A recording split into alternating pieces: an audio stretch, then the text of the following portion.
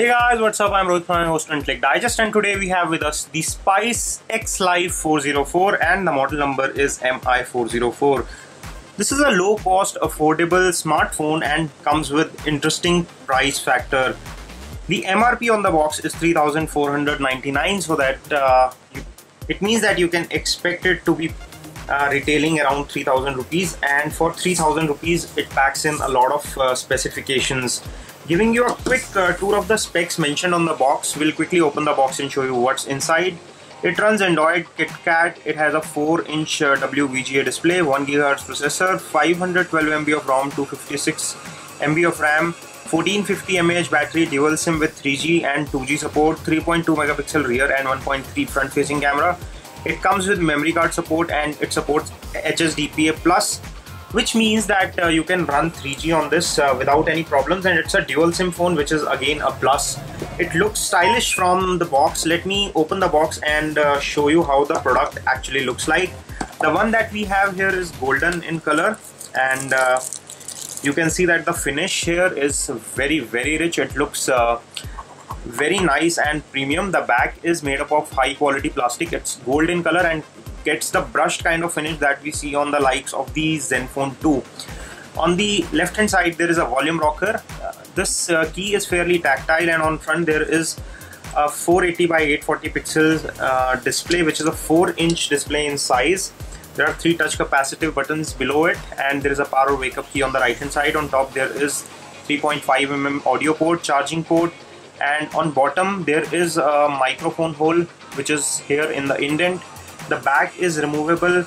There is a 3.2 megapixel rear facing camera with LED flash, and there is a 1.3 megapixel front facing camera. Let me open the back and show you what's underneath. Under the hood you have space for the battery, and there are 2 SIM card slots here and a micro SD card slot for expanding the memory. Let me keep this aside for a moment and show you what else is in the box.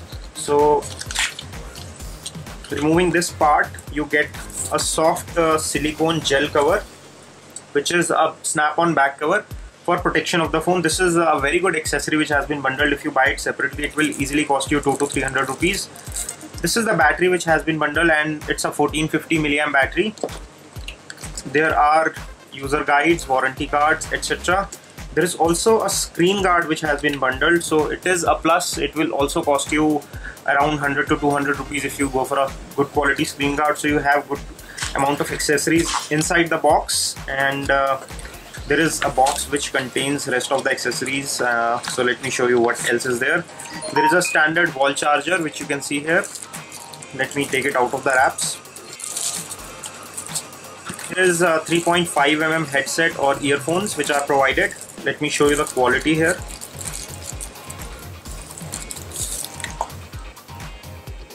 These are standard earphones, nothing very special here. 3.5 mm and come with a button to accept or reject the call, and microphone which is inbuilt, so you can listen to music and take calls on this. And there is also a standard USB to micro USB data cable, and that's all in the box. Let me quickly get back to the phone and show you how the phone looks like. And after a quick boot, this is how the phone looks like. It comes with a 4-inch display, which is fairly good when it comes to display quality. Let me tone down the display brightness a bit so that you can see the display more clearly.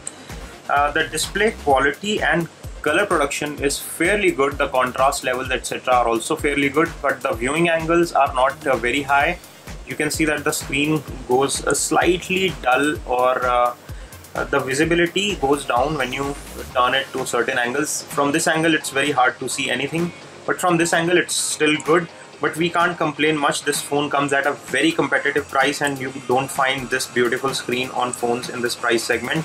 It looks really good and sharp. It comes with a fairly snappy interface. It's not very slow or anything. It comes with Android KitKat, which looks very close to stock, and nothing much has been customized. Let me quickly show you the camera performance by taking a few pictures and show you how good this phone does when it comes to taking pictures with the rear as well as front facing cameras. It comes with a 3.2 megapixel rear shooter and a 1.3 megapixel front facing camera.